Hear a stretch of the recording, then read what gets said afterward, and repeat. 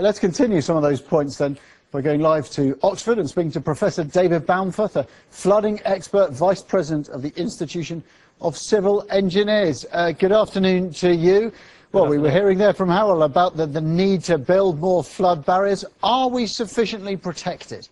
Well, I think what the recent events have demonstrated is the good value we get from our investments in flood defences. The flooding would have been way more serious had we not had these defences in place. But of course, with climate change, we are likely to see more of these events and more severe events in the future. So it's vitally important that we continue to invest in those defences. Are we investing enough? What is the state of play with government investment? Is it going up, going down?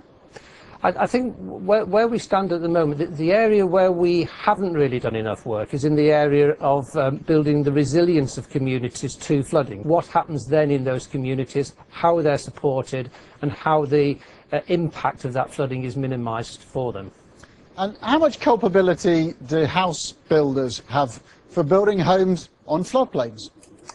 Well, of course, the building of homes on floodplains is governed by our planning regulations rather than the house builders themselves. And I don't think there is sufficiently joined up thinking between our planning efforts and our efforts on flood risk management. There is some evidence of a disconnect there. Do you think we're going in the right direction then? In a year or two time, when no doubt floods will happen again, will we be better prepared, do you think? I don't think we are treating flooding seriously enough. I don't think we've come to terms with the fact that these sorts of what we call extreme events are likely to be much more frequent in the future. I don't think that's embedded in our thinking, and therefore I don't think we're planning sufficiently well about what we might do about that. And as a civil engineer, when you look at the rest of the world, are they taking steps that we're not?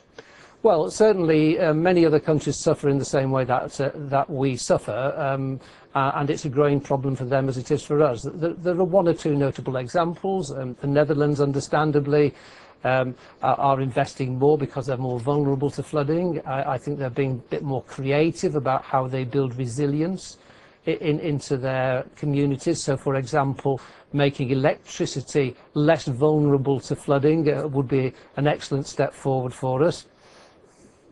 Professor David Balmforth, thank you very much indeed for joining us this afternoon.